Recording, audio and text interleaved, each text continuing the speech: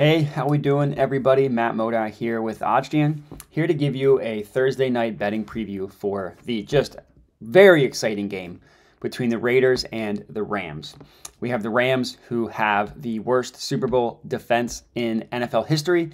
They are literally the worst team to follow up a Super Bowl victory, but hey, they still won the Super Bowl last year, so you can't take that much away from them. The Raiders had a horrible start to the year, but are actually riding pretty hot recently, coming off of back-to-back victories against the Seahawks and then last week against the Chargers. Still probably too far out to make any noise in the playoffs or even make the playoffs, but good on them for not letting their season just totally turn toward a downward spiral. Come back, win, I think 3 straight, 4 or 5, something like that. So the odds are obviously reflective of that. Using OddsJam, the free line shopping tool, to pull up odds for this game, we have pretty heavy favorites. The Raiders are, in terms of where the Raiders are trading. If you look at all the books, the money line odds, the best odds you can get on them, as you can see here, are at -226. Average odds at -241. So this -226 isn't a horrible price. Looks like the closest book has it at -235, -234 on Pinnacle. Now, I'm not suggesting anybody touch odds that high, that unfavorable towards the sports bettor in terms of payout, but not a horrible price. In terms of the Rams side of it, they are +205.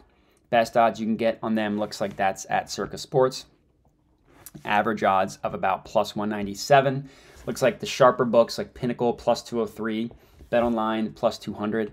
So nothing, I mean, if you're going to take a money line play, the value here is on the Raiders, but again, I'm not suggesting anybody take -226, but that is a little bit of value.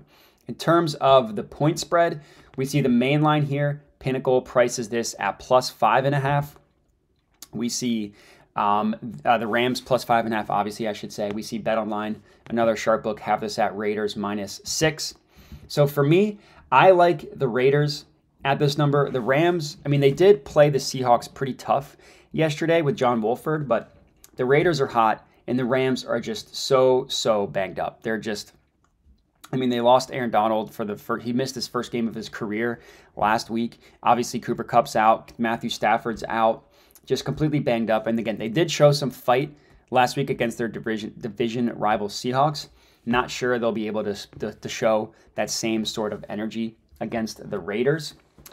So the value here, the better play, it looks like it is on the Raiders at -5.5 because you're getting a little bit of a better price.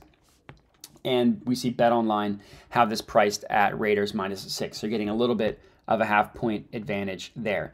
We also see the books kind of split, the rest of the betting markets kind of split between 5.5 and 6, right? Like we see Pinnacle, or excuse me, FanDuel, Caesars, Bet365, WinBet, Tipico, BetRivers, FoxBet, Pinnacle price this at Raiders -5.5. We see both Pinnacle and Tipico favor the Raiders at this number. And then we see BetMGM, PointsBet, DraftKings, and then BetOnline and Circa have this priced at Raiders -6. And we see a couple books that have alternate lines at the Raiders -6, but nothing really to glean from here. So not going to have an official play on this at all because you're not getting any mathematically profitable positive expected value bet, especially with the VIG removed. If I were to guess, I would probably say the Raiders -5.5 is the play here. It's hard for me to put that much faith in the Rams. Normally, we see teams that are having kind of a lost season get up for a division rival game like that, but they're not able to keep that same energy throughout the course of the season, which makes sense here, but again, not going to have a play. And then in terms of the over-under, we see lines kind of hovering or difference between 43.5, 44, 44.5. If you look at the sharp books, because that's obviously the most important stuff, looks like BetOnline has this total priced at 44, but they favor the over.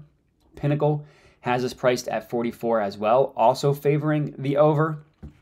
Although it does look like none of the books have their main line at 43.5. We see every book that prices 43.5 looks like it's juiced towards the over. So nothing really valuable here.